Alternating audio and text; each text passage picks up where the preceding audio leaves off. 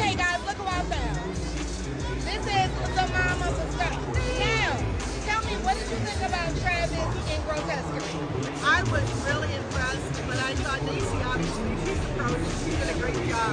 But it was really awesome, and it was almost surreal. He seemed like he was kind of like in a cloud. I don't know how to explain it. Because he was giving movie star vibes.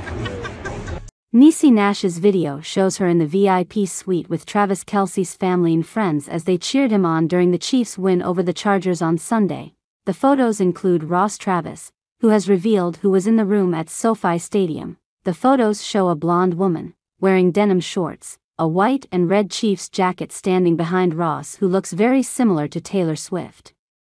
Although the pop superstar wasn't officially featured in the photos, according to TV's 87, Taylor arrived at SoFi Stadium quite late.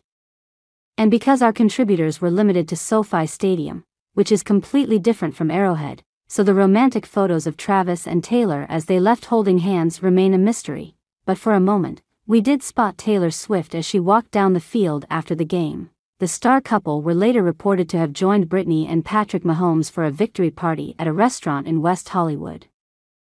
Back in June, the big-name power couple Travis and Taylor sent the internet into a frenzy when they shared a snap on social media, where they were seen posing alongside three very familiar faces. Anti-hero singer Taylor had wrapped up one of the London dates of her Sellout Eras tour just minutes earlier, where she initially shocked fans by bringing her Kansas City Chiefs bow out on stage.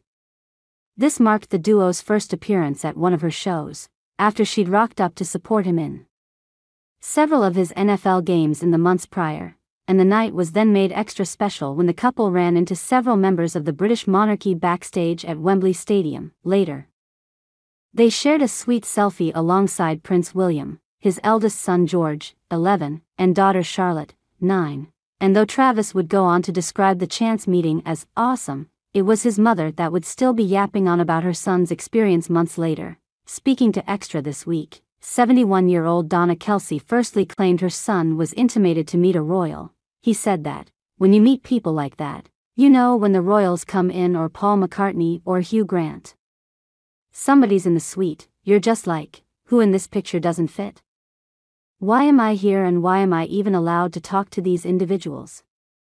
It just doesn't seem right," she told the publication.